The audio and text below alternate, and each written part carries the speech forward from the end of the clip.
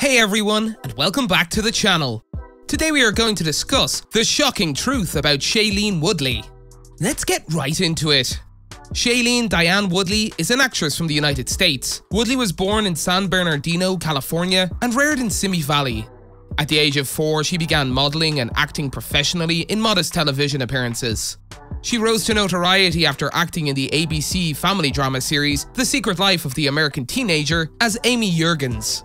Though she's not ready to talk about it in explicit terms, Shailene Woodley spoke about a very scary physical situation she endured in her early 20s at the height of her rising fame while making the Divergent films.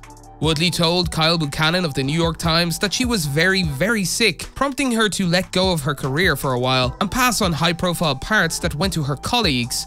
"I haven't spoke much about this publicly yet, and I will one day, but I was very sick in my early 20s. While I was doing the Divergent movies and working hard, I was also struggling with a deeply personal, very scary physical situation," she said.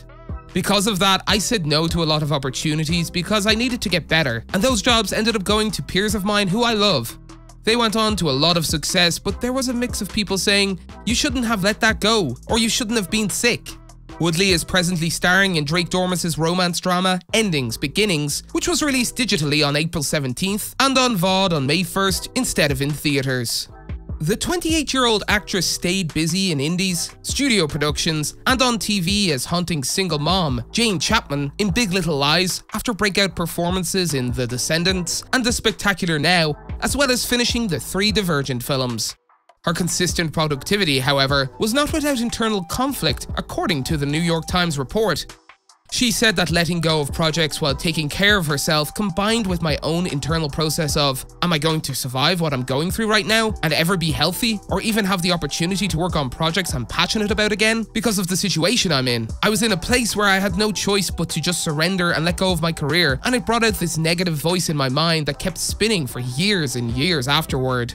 Woodley said, however, that she's in a better place. "Now I'm on the other side of it, thank God." Her upcoming films, including the war drama Prisoner 760 with Benedict Cumberbatch and the romantic drama Last Letter from Your Lover opposite Felicity Jones. Less than a week after his breakup from Shailene Woodley was revealed, Aaron Rodgers provided some encouraging thoughts regarding partnerships.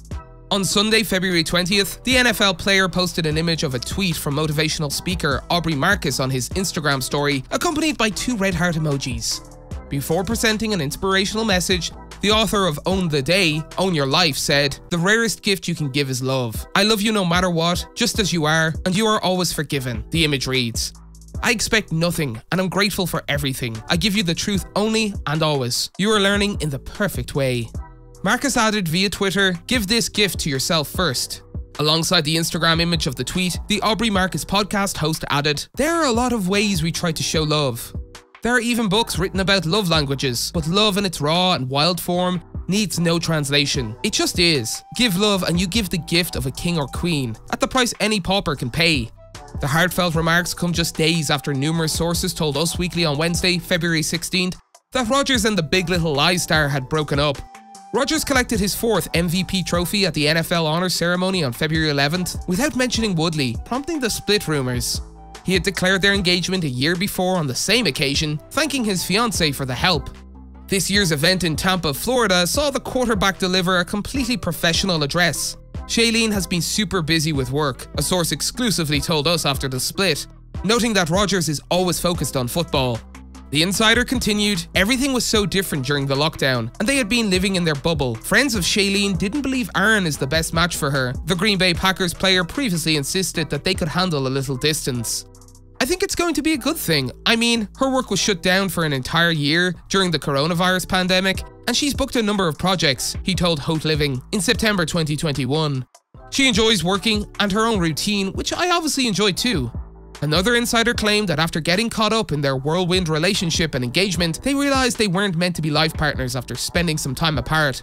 They thought they were a good match for each other in the beginning, but the more they got to know each other, they realized their careers, their interests, and their political views weren't aligned, the insider explained.